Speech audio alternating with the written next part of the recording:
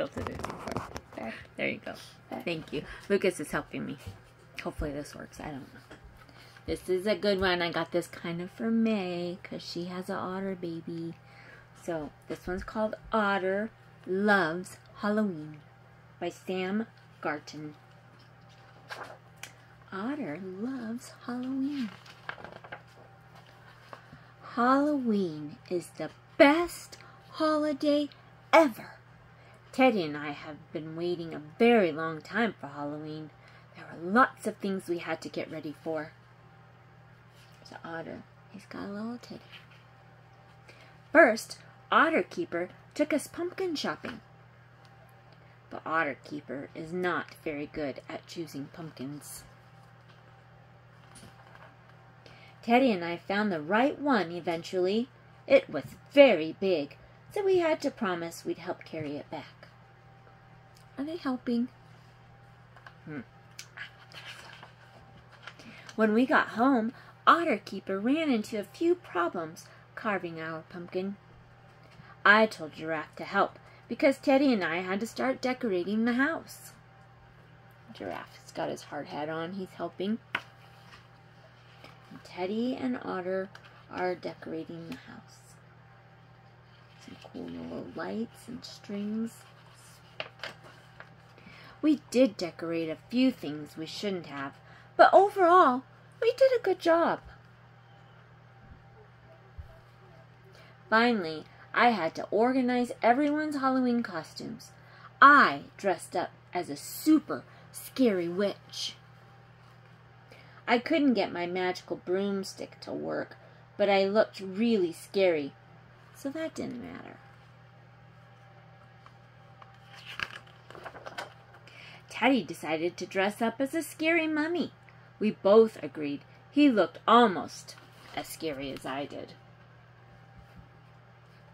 He wrapped him up in toilet paper. Giraffe wanted to dress up for Halloween too, but I wasn't sure about his costume. Otter Keeper said you can dress up as whatever you want on Halloween. So, Giraffe was a fairy. He wasn't really taking Halloween seriously. Everyone knows fairies aren't scary. So, I added some teeth. We spent the rest of the afternoon practicing with our costumes by scaring Pig. Teddy and I were very good at this. Giraffe was not, but it was his fault for dressing up as an unscary fairy. Poor Pig, getting scared. Finally, the doorbell rang. The trick-or-treaters were here at last. Ding dong! It was then that we ran into a problem. The trick-or-treaters were very scary, almost too scary. Oh, poor Otter got scared. I suddenly remembered I had lots of important things to do under the bed upstairs. I took Pig with me too. He was really scared. I was worried Halloween had been ruined, but then Otter Keeper had a little chat with us. We both felt a lot better.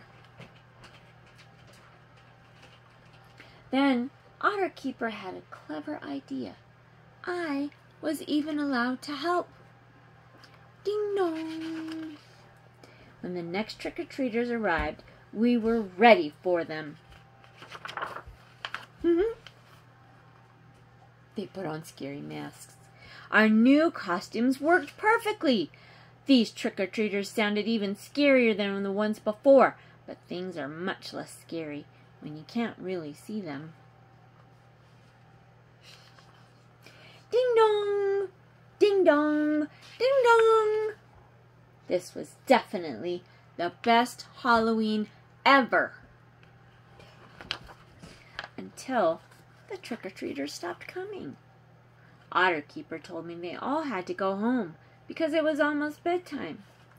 But I wasn't tired at all. So I made special costumes for everyone. It's a good thing we finished when we did. It was way past Pig's bedtime. They all went to sleep. Otter loves Halloween. Love you.